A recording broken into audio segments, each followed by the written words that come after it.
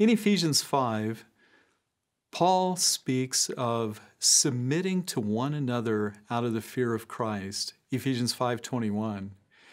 And when Paul speaks of this, submitting to one another in the fear of Christ, he is speaking of the need to defer to one another, the need to put the interests of another person higher than the interests of myself. In some ways, this follows the example of Christ himself in Philippians 2, when he talks about Christ emptying himself by taking the form of a servant. He calls us to be servants as well, servants to one another, inverting the power pyramid so that we serve one another as the example of Christ himself. When we come to 5:22, then Paul says, wives, submit to your husbands.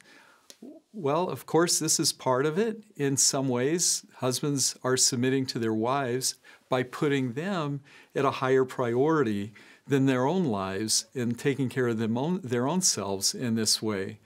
But he's also talking about a particular kind of role relationship that takes place, where, as he will say with headship, that there is some kind of role relationship that distinguishes men and women in the house and talks about different roles in here. And this is where we have to be ever so careful, because we cannot allow culture to define what these role distinctions are. We have to look at Scripture.